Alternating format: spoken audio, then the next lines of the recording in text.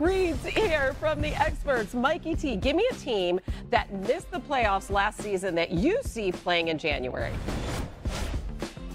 Hannah, this one's easy. It's the LA Chargers. It's all because of the H's. It's Coach Jim Harbaugh making Justin Herbert healthy. In the history of our sport, Jim Harbaugh has the fourth highest winning percentage. I think what they're going to be able to do is run the ball with Greg Roman as their offensive coordinator and then set up deep play-action shots that really plays to Justin's strength. And I think he'll take a lot less hits during the season. And I think they're going to be a massively improved team.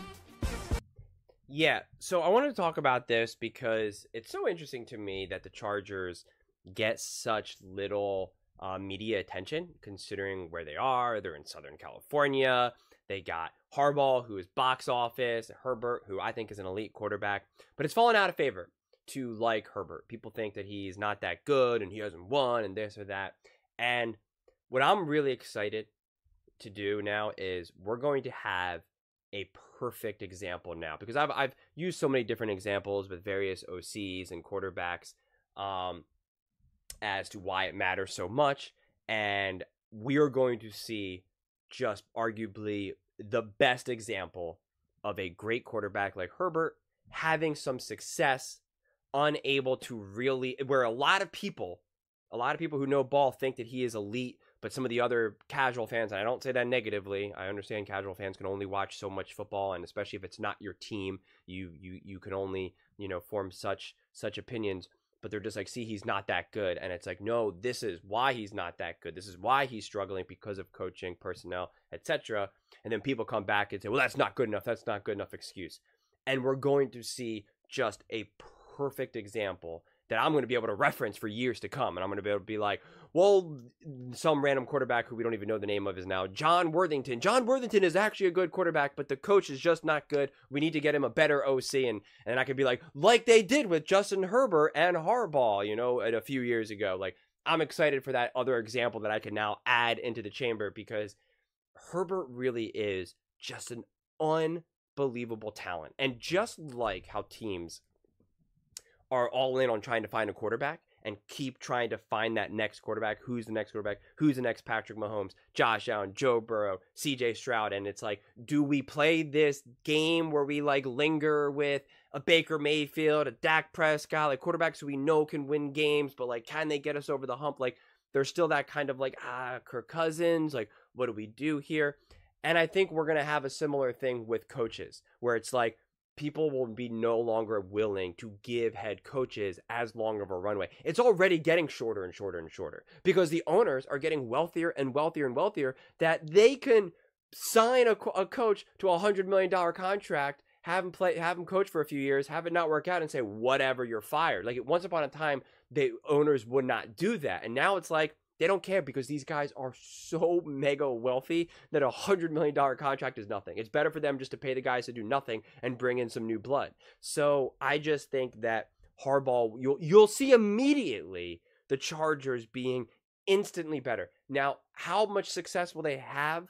I don't know. I've always put them on a more 2-year window, because the Chargers were a mess and they did need to be rebuilt. But I think Herbert will be fine, but I just think that team as a whole needs to be rebuilt. But the one thing that Harbaugh also really understands is offensive line. And I think what JCT Slice talked about before, where he was saying in the comments, talking about how important an O-line is to winning, right? It's so important that's such a common denominator in a lot of these teams that ultimately win it all. And that is something that I trust that Harbaugh, because he even had to defend himself for what he was doing. And he's the O-line is a weapon. And he seems to be one of the few people that actually understands that and vocally, relays that message. And so I think that does help out everything. Of course, it's going to help out Herbert and the offense as a whole.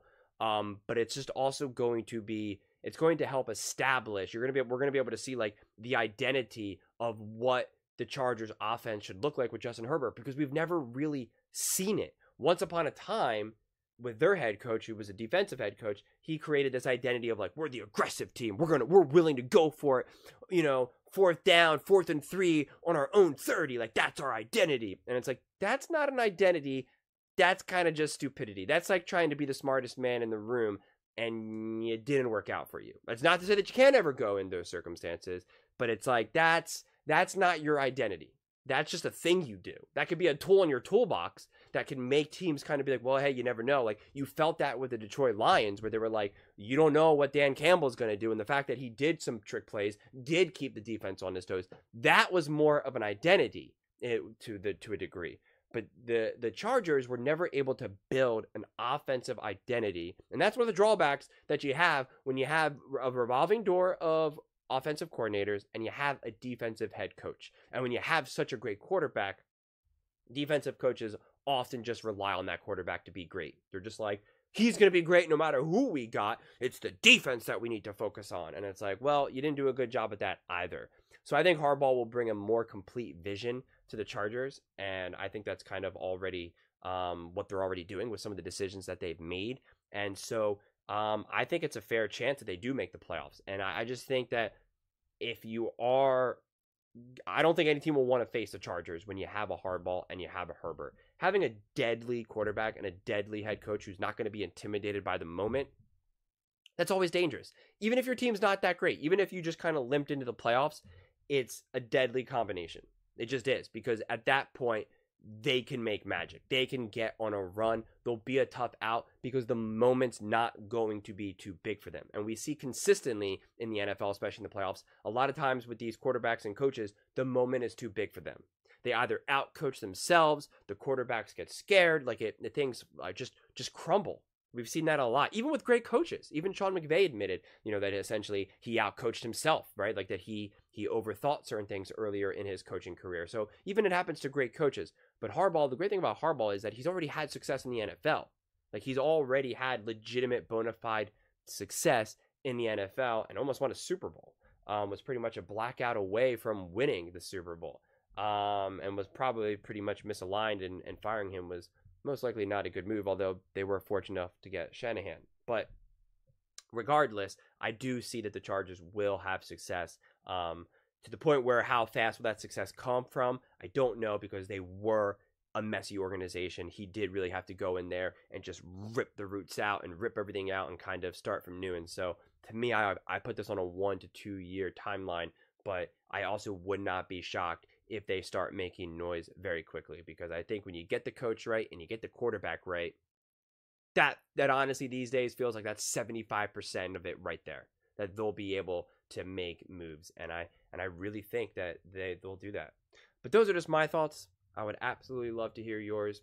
What do you guys all think about the Chargers and Harbaugh? And apparently they're reported to be, the chances are that they'll be 8th in the AFC, so a 45% chance to make the playoffs. Do you think that's fair? Do you think that the Chargers will actually be able to make some noise this season? Or do you think, no, Harbaugh's not that good, Justin Herbert's not elite, keep dreaming?